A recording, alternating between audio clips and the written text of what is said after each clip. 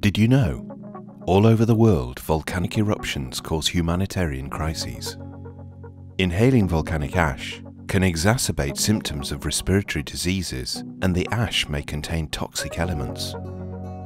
Every eruption is different, from the size of the eruption to the size of the ash particles, which may be small enough to enter the lungs as they are falling, or if ash is resuspended by the wind or vehicles. Many agencies recommend that people reduce exposure to ash and other types of air pollution by wearing a face mask. But is enough known about the effectiveness of the different types of face coverings? The Hive project found that some cloth materials actually let most small particles through, offering almost no protection. Hive found that folding the material can help, but wetting it does not. Hive also identified that surgical masks are quite good if they can be made to fit snugly to your face.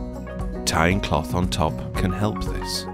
Hive found that the best masks are industry-certified N95 style masks, which are excellent at filtering ash and other air pollution particles.